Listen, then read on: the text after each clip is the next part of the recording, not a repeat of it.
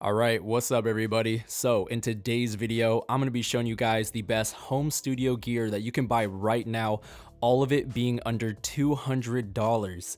We're going to be covering everything from audio interfaces to microphones, accessories, and more. So stick around guys, let's go ahead and jump straight into it. To kick off the list, we're gonna go ahead and get started with the audio interfaces. And first up on my list is the cheapest audio interface out of the three that I will mention, the Behringer Euphoria UM2. The Behringer Euphoria UM2 has a mic/line preamp, an instrument and headphone jack on the front side, and a set of outputs on the back side for connecting to some speakers. There's three knobs on top of the audio interface, one which controls the mic/line preamp, the other controls your instrument, and the last one controls your headphones. This is the cheapest option on my list that I have today, but again, this is a great first option, especially if this is your first audio interface that you are picking up for your setup. The next audio interface on my list is the Focusrite Scarlett Solo 3rd Gen. This has one mic preamp along with an instrument and headphone jack on the front side and a set of outputs on the back for connecting to some speakers. This is without a doubt the most common audio interface that I see, and you really could not go wrong with it. You will be able to produce some amazing quality using this audio interface. And the last audio interface that I'm going to recommend on this list, and it happens to be the audio interface that I am currently using right now, and that is the brand new Mo2 M2. There are two mic/line/guitar inserts on the front side, along with a headphone jack and a set of outputs on the back side for connecting to some speakers. This will give you hands down the best possible quality that you can get, and it even competes with audio interfaces that are almost $1,000. It has amazing latency, direct monitoring on each channel, and a set of MIDI ports on the backside. Hands down, for the value, what you end up paying for, this is the greatest audio interface that you can currently buy right now on the market. Moving right along, we're going to kick off our list on the condenser microphones, starting with the Samson CO1. Now, I've owned the CO1U in the past, and that is a USB microphone. This is the XLR version, and since we're going to be getting an audio interface, it's important that we choose the CO1 and not the CO1U. This is the cheapest microphone on the list, but it can deliver some serious results if you know what you are doing. Overall, this is a great first microphone to pick up. The next microphone on this list is one of the most popular condenser microphones of all time, the Audio-Technica AT2020. This microphone remains a favorite for a lot of people due to its capabilities and the overall results that you can get from this thing. Even if you weren't on a budget and you didn't have this microphone, this is a really good option to have in your mic locker. And the last microphone on my list, and happens to be the microphone that I'm using right now, the TechZone Audio Products Stellar X2. This microphone has gotten a lot of popularity due to its shockingly similar tone to a Neumann TLM-103 and a U87. There are actual videos out there on YouTube where people are A/Bing this microphone side by side with a TLM-103 and a U87, and the results are shocking. They sound very, very similar, and especially when you see how much this costs, it's a no-brainer. This is a microphone to definitely have in your setup. Not to mention, when you buy this microphone, you also get a lot of accessories. You get a shock mount, a traveling case, a foam screen, and a leather pouch that you can store your microphone in when you are not using it. Moving right along, normally I wouldn't recommend dynamic microphones, but I figured there were probably some people out there that were wondering what were the best under $200, so I figured that I would include my pick for the best that are under $200 currently on the market. The first dynamic microphone that I would recommend, and it's a super popular one that has been around for a long time, and that's the Shure SM58. This is the cheapest dynamic mic on the list and also happens to be one of the most popular of all time. It has a broad range of applications and is regarded as just overall one of the best dynamic microphones that you can buy, especially for how much it costs. The next dynamic mic on my list, which also happens to be the exact same price as the Shure SM58, is the Rode PodMic. This microphone is marketed as a podcasting broadcast mic, so if you're going to be starting up a podcast or you just want that sound straight out of box, this is probably the mic to go for, and especially for how much it costs. And the last dynamic microphone that I'd recommend is the Sennheiser E935. This microphone has the most ideal specs in my opinion, and if I had to pick between the three, I would definitely go with the Sennheiser. However, there are definitely better dynamic microphones on the market, but most of them are very expensive. So for under $200, you really could not go wrong with the Sennheiser. If I were you, I would pick the Sennheiser E935 if you are looking for a dynamic microphone. Moving right along, I wanted to share 3 pairs of headphones with you guys, which I believe are amazing for the value, all of which are under $200 and have some amazing specs behind them. The first on my list and cheapest out of the 3, the Sony MDR 7506s. These are absolute studio staple headphones. These are 100% the most used closed-back headphones that I have ever seen in studios. When I show you a picture of these things, more than likely you have seen these because they are very, very popular.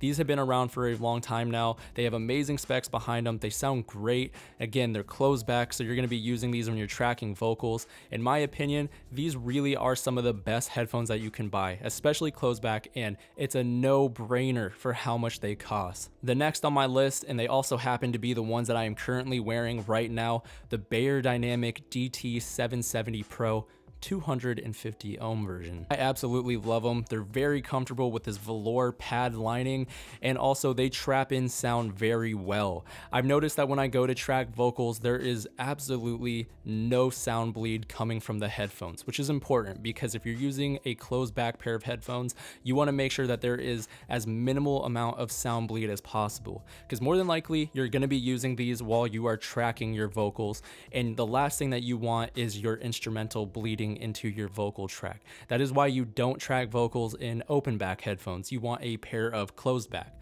And again, the Sony MDR 7506s and the DT770 Pros are amazing, and I couldn't recommend them enough. And the last pair of headphones that I would recommend, and they also happen to be another pair that I own, the DT990 Pro 250 ohm version. These headphones are great, and when it comes to mixing, ideally you want to be using studio monitors, but if you're in a similar situation as myself and you live in either an apartment or you're just in an environment where you need to be quiet, you're going to have to do your mixing on a pair of open back headphones.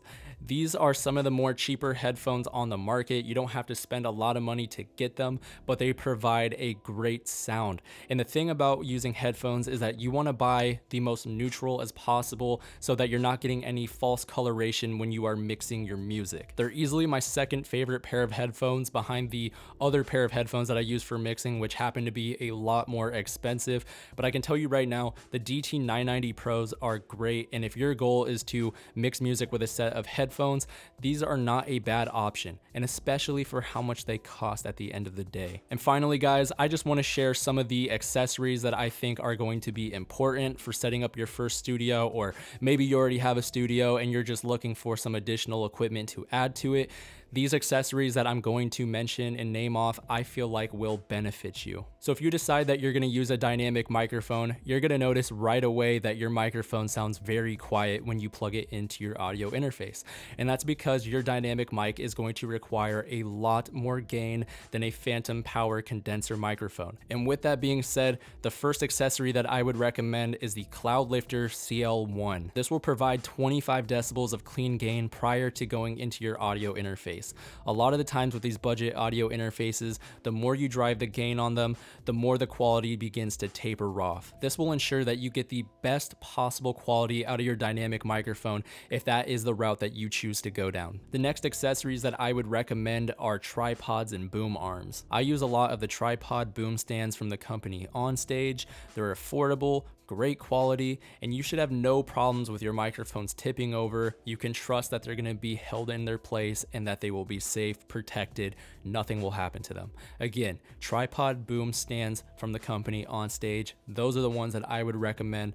Very, very affordable. Now, if you're going to be doing podcasting or you want to mount this to a table or something, I would recommend that you get a boom arm. And the boom arm that I recommend is the Blue Compass. It's one of the cheaper boom arms on the market while still having amazing quality and overall having a very professional look to it. The next thing I would suggest is that you guys buy XLR cables, and the ones that I would recommend are by a company called Cable Matters. I've been buying a lot of their XLR cables lately because they're super affordable and you can get some very long ones for amazing prices, amazing quality. I've had zero zero issues with them. I've been using them for some time now. And yes, I have used expensive cables in the past. I've used Mogami cables, and really at the end of the day, it's so unnecessary to be spending $60, $70 on one XLR cable when you can spend $30 for like a 25 foot cable from Cable Matters, and you get a 2-pack when you do that. So you will have one for backup in case your first one ever goes down, which I have had zero issues with my cables, and I've had them for some time now. So again, cables from this company called Cable Matters, those are the ones that I would recommend. I have 2 pop filters that I would recommend for you guys, both being different from each other. The first one is a metal one from a company called Stedman. It's the PS101, and then I am using a fabric pop filter from the company Sterling Audio. This is the PF2. The metal pop filter works in a way that it literally redirects air. So as the puff of air from your mouth hits the metal pop filter, the grooves in the pop filter redirect the air to travel down rather than aiming directly at the capsule. So it actually has a little bit of technology behind it, and I would say it is more beneficial to get the metal pop filter, as the fabric pop filter is just diffusion. So what will happen is the puff of air will hit the fabric and then disperse. Again, the metal pop filter has more technology behind it, whereas it will literally redirect the air. And overall, you will find that there will be way less plosives in your recording using the metal one. So I would suggest just fork up the extra money and get the metal one over the fabric one, which just diffuses the air. The next accessory that I would recommend, and it will literally change the tone of your recordings, is the Art Studio V3 tube preamp. These things are really cool in that they allow you to add warmth to your vocals, and as well, you can drive the input gain and get some tube distortion out of these things. At the same time, you can also replace the stock tubes on these with other more expensive tubes, which will drastically change the tone of the unit. At the end of the day, this is an amazing price point for this, and it is not a bad first preamp to get and experiment with.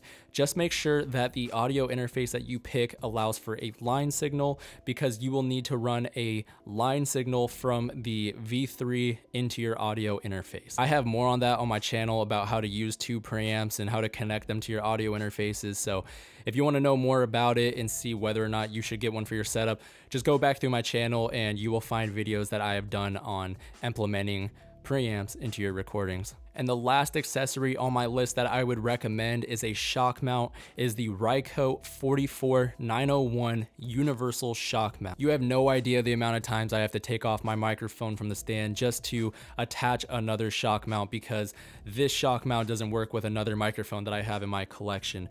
With this shock mount, it's universal, so you can literally unscrew the little points, the contact points on the shock mount, and your microphone can slide into place. So you can literally use this shock mount with any microphone that you have. This thing is very handy, and I actually plan on picking one up for myself here soon, because I'm tired of always having to unscrew the shock mount just to put another one on. It just gets very tiring. And as you get into this stuff and you start to build up a collection of microphones, trust me, having a universal shock mount is 100% necessary. It sucks having to go through and unscrew your shock mount every single time. So again, the Rycote 44901, this is a awesome choice for a universal shock mount. Alright guys, and that is my list of all the sub $200 budget professional gear that you can buy and get amazing quality with. Again, I am using a microphone that is sub $200 and an audio interface that is sub $200 as well. But just listen to the quality that I have been getting throughout this video. It sounds amazing, and this is no post-processing. So imagine if I went through and I literally tried to make this thing sound better. Again, nowadays, it is very easy to get a very professional sound from home, and it will not cost you an arm and a leg. I am using the Stellar X2 by TechZone Audio Products, sub $200, amazing microphone that compares to a TLM 103 and a U87.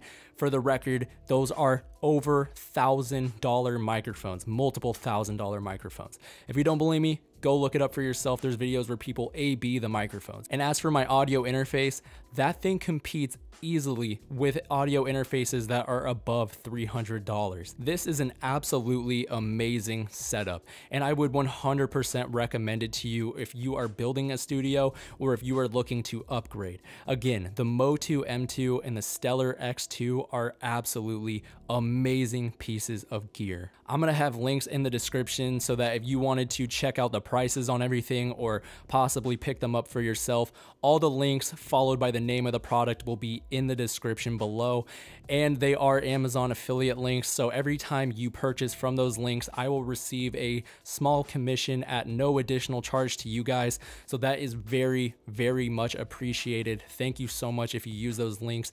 They support my channel and help me to grow the channel and get more gear for the channel to review and recommend to you guys. So again, if you use those links, thank you very, very much. I seriously appreciate it. Thank you. Anyways, guys, let me know what you think of the video. Also, leave down any equipment that I forgot that are honorable mentions. If you have any questions, go ahead and leave that in the comment section and I will get back to you. Other than that, that wraps it up. So I will catch you guys all in the next one. So peace out, everybody.